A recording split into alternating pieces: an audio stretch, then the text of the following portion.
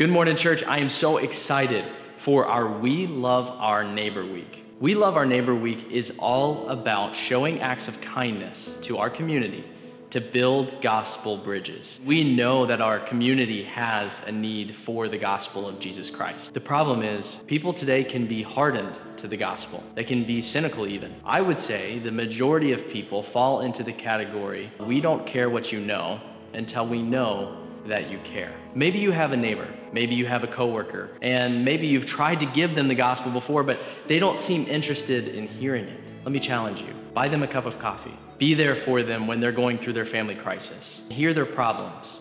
Why? You have the solution.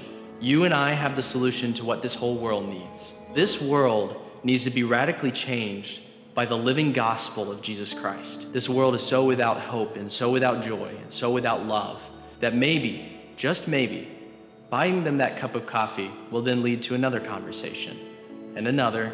And when they're going through a difficult time in their life, they might just come to you, knowing that you are a Christian, because all this time, you've been gracious and kind. You've showed them love. You've had joy. You've had peace. You've had long suffering, goodness, even gentleness. You've been temperate, meek, and you've had faith. And they see that fruit, and they know something's different about you. I'm not suggesting that we don't open our mouths with the gospel. We do. This is the first brick in that bridge for a gospel conversation. You say, what does this look like practically? The first step is to choose someone, anyone. It could be a neighbor.